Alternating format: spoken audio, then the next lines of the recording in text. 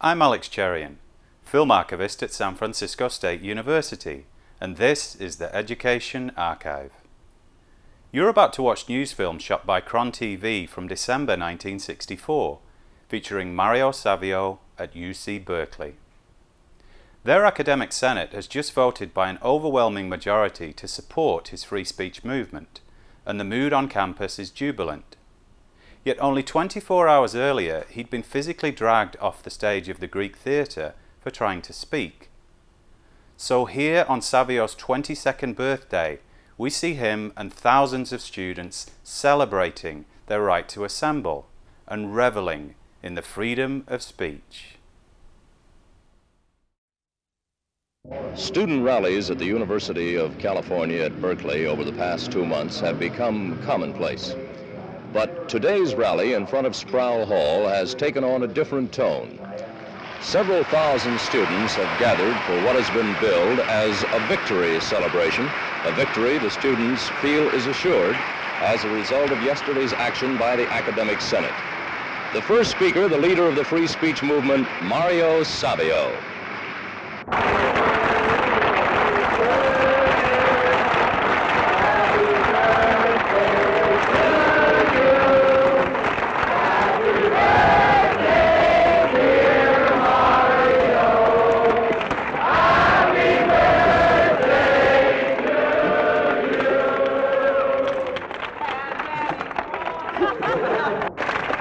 No, it's been said that we've been revolutionaries and all this sort of thing.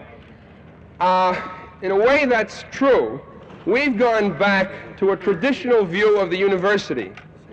The traditional view, the university is a community of scholars, of faculty and students, get together who, with complete honesty, who bring the hard light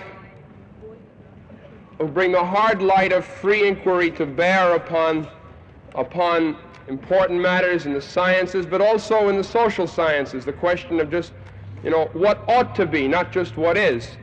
Now, that traditional view of the university, that's the one that had been attacked by the revolutionaries, by those who, would make it into a kind of adjunct to industry, to the government and so forth. Really, the people, us, who fought this fight, are maybe the most conservative people on the campus. We're asking that there be no restrictions on the content of speech, save those provided by the courts. And that's an enormous amount of freedom. And people can say things within that area of freedom which are not responsible. And now that's, we've finally gotten into a position where we have to consider being responsible because, now we have the freedom within which to be responsible. And I'd like to say, at this time, I'm confident that the students and the faculty, University of California, will exercise their freedom with the same responsibility they've shown in winning their freedom.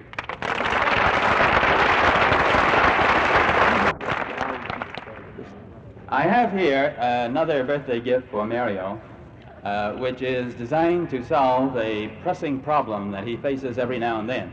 If you saw the photograph in the Chronicle yesterday, you saw that the cop was pulling on his tie. You saw also that he was wearing one. Now, it's that creates the dilemma. Namely, if you're going to get up on the stage of the Greek theater, you've got to wear a tie in order to be respectable. But on the other hand, what happens when the cops get there? What I have in my hand is the solution. It's what the well-dressed demonstrator will wear. And what it does is provide the dilemma for the cop. What happens is that when he grabs your tie, it comes off.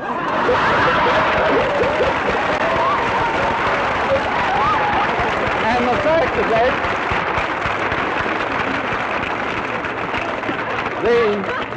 the side effect of that is that you have also one badly frustrated cop sitting there weeping and therefore out of commission for the moment. So here is a box of 4 ties for Mario. Let it be a tie between us.